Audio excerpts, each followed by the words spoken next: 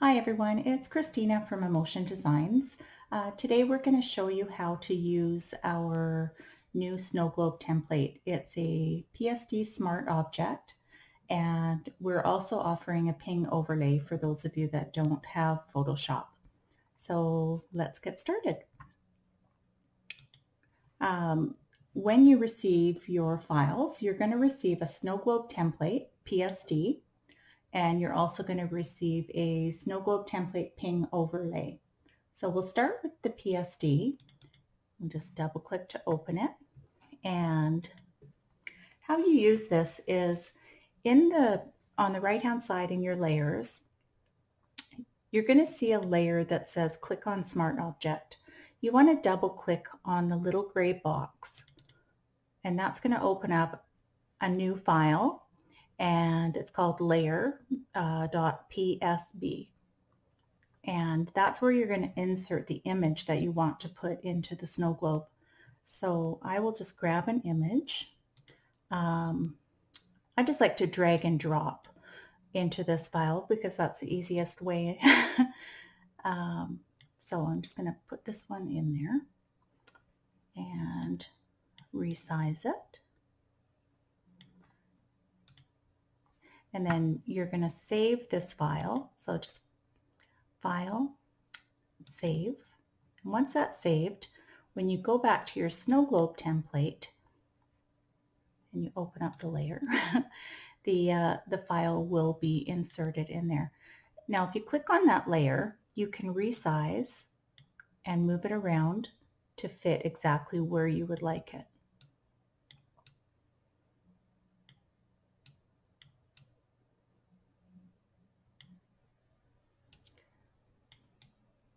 So I think that looks great right there. Okay, so once you have that done, you're going to want to save your file. Do not save the original PSD. Don't overwrite that file. You're going to want to save as something else.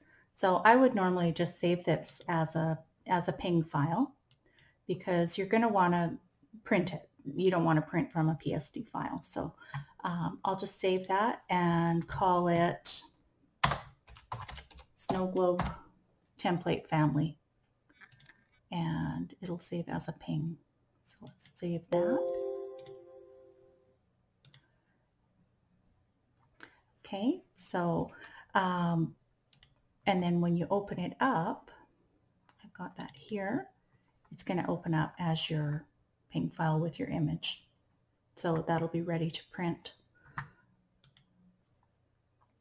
The other template is a ping overlay, and you can use that in any of your other programs like Affinity, or I believe Corel can handle ping files. Any type of software where you can use layers. I believe Silhouette, you can use layers. So what this file is, I'm going to just open it in Photoshop. Where's my open with? There it is. Why is that 2018? I'll just drag it. Okay, so when you open up this file, you're going to see it's got a white background. That's not going to print, so you don't have to worry about that.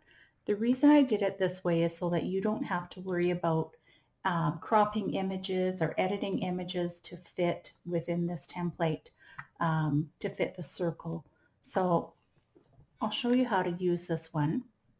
We're going to drag an image, and then all you do is put that layer of the image that you inserted underneath the snow globe, and you can see how it fits.